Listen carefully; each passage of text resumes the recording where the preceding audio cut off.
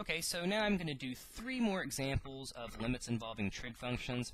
And at a glance, it looks like all of these examples, I'm going to make use of these first 2 limits. The limit as theta approaches 0 of sine theta over theta. Well, that's the same thing as the limit as theta approaches 0 of theta over sine theta. They both equal 1. Okay. So for part F here, we've got the limit as t approaches 0 of sine squared of 3t over t squared. Now, if you immediately substitute this in, we're going to get sine squared of 0 over 0 squared.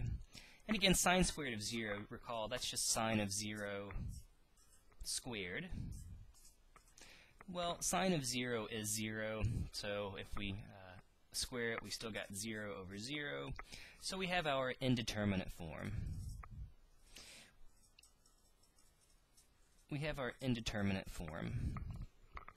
Okay, so what we have to do in this case is we have to be a bit more clever. So we've got the limit as t approaches 0.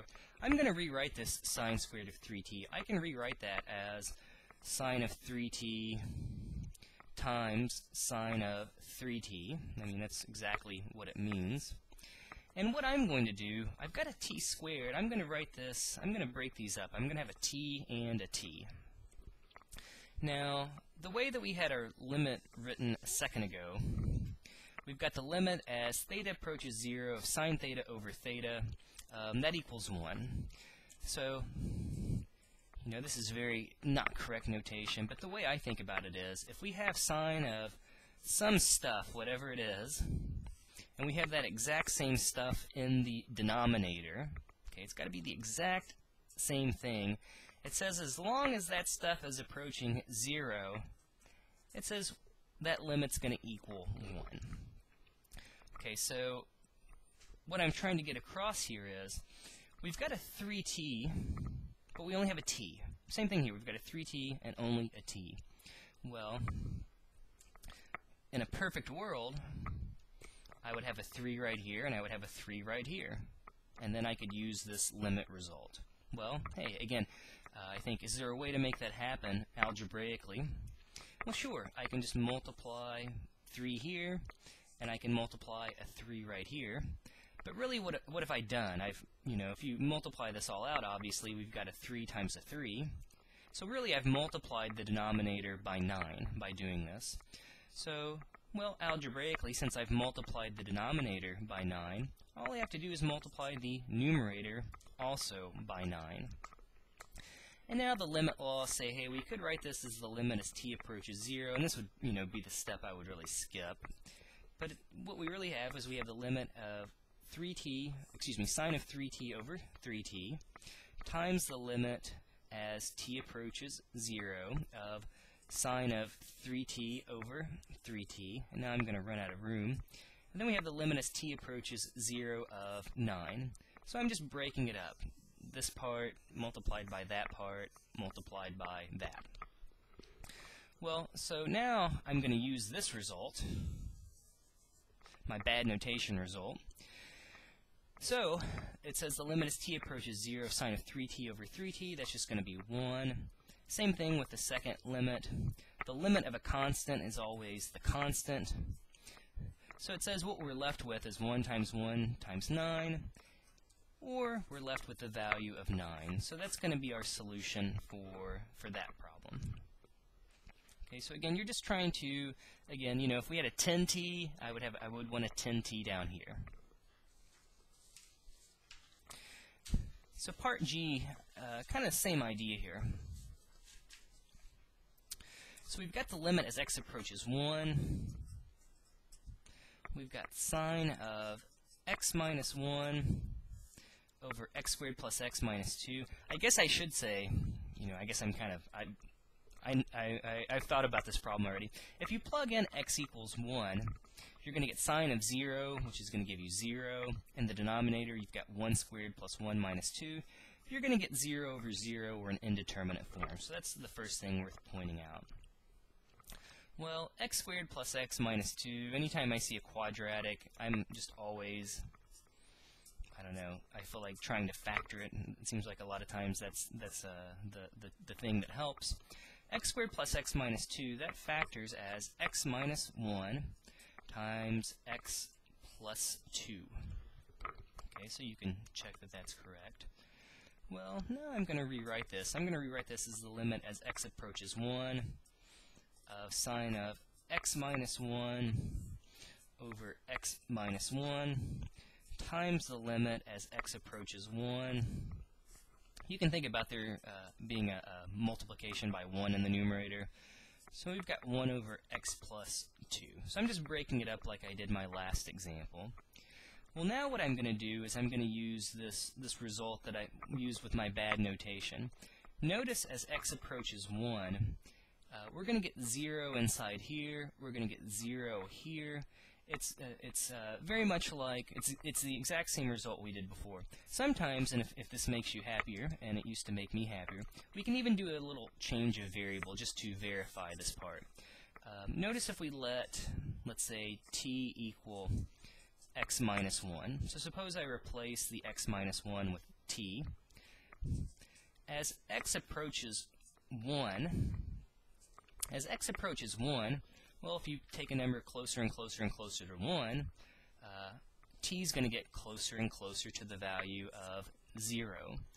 So if we do a little relabeling here, I could rewrite this limit by saying, equivalently, it's the limit as t approaches 0 of sine of t over t. I'm just replacing the x minus 1 with t. I'm replacing the x minus 1 with a t. And again, I've got to change my limit out front because now I'm using t. Well, this is exactly the result that we wanted. And we could even leave the other one in terms of x. There's nothing wrong with that. Well, we've seen that this limit is exactly equal to 1. And for the second part, this is one where we can just plug it in and evaluate it. So we have the limit as x approaches 1 of 1 over, well, we would have 1 plus 2, which would be 3. Or we would have 1/3 as our solution. So again, the thing that I guess that I recognize again is we have the exact same thing here, the exact same thing here. Based on the limit, they're both getting close to 0, both getting close to 0. And I know in that case that I'm going to get 1 for that portion. But again, sometimes some people, again, if you're showing your work on a test or quiz, people may want to see this relabeling. So, of course, ask your teacher or your professor. If not, then I would say, as long as you're recognizing that, go for it. Just do it. So let's do one more part H because again, it uses the same stuff. Again, if we substitute in t equals 0, we're going to get tangent of 0 over sine of 0. That's 0 over 0. So again, we're going to have to do some more stuff. All I'm going to do is again make use of those limit results. So we could write this as tangent of 5t over 1 times 1 over sine of 2t. So I'm just breaking up my fraction.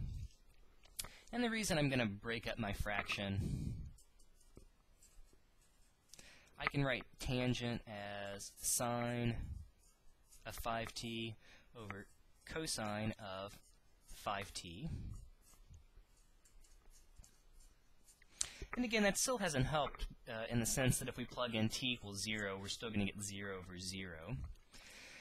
I'm going to break this up one more time just to illustrate where everything's going. So I've got sine of 5t, and I could put this over 1. I guess let me go ahead and even do that. Times 1 over cosine of 5t times 1 over sine of 2t. Okay, so notice for the middle part, if we were to plug in t equals 0, we would get 1 over cosine of 0, which would be 1. And to me, this part, there's sort of no problem. I'm not worried about that part. Ultimately, it's the fact that if we plug t equals 0 into the last factor, we're going to get 0 in the denominator. But this is where, again, I'm going to go back to these two results. Okay, so I'm going to do the same thing basically that I did on my very first example. So I've got sine of 5t. To be able to use that limit result, I would like to have a 5t in the denominator. So that's what I'm going to do. I'm going to multiply the denominator by 5t. Okay. Well, so that means somewhere in the numerator, right, we've got to multiply by 5t. And sometimes I even like to make a little extra fraction. This kind of collects all my extra stuff.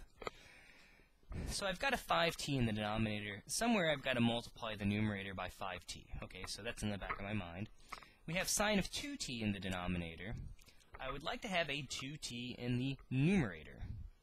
Well, we said we've got to, since we multiplied the denominator by t, we've got to have a t somewhere in the numerator. Why don't we stick that t right there? Well, again, we don't want 5t, we want a 2t. Okay, so if you undo the algebra so far, the t's would cancel out. What I've really done is also I've multiplied the numerator by 2. Well, let's just multiply the denominator by 2. And then since I've multiplied the denominator by 5, why don't we just go ahead and multiply the numerator by 5? So, again, obviously if you get rid of everything that I've just added here, these are all going to cancel out, which means we're doing the algebra correct. But now we've got these results. I can use my limit result on this part, I can use my limit result on this part.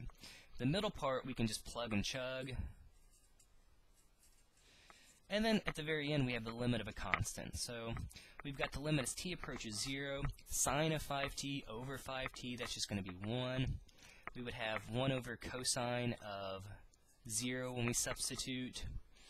Again, our next limit is going to be exactly equal to 1. Whoops, almost put an equal sign. And then we still have our 5/2 left over. Recall that cosine of 0, that's just equal to 1. So really we have 1 times 1 times 1 times 5/2, and that's going to be our solution, 5/2. So again, we're really just using these two limit results again. It's just a matter of sort of breaking it up and, again, just being careful with the algebra.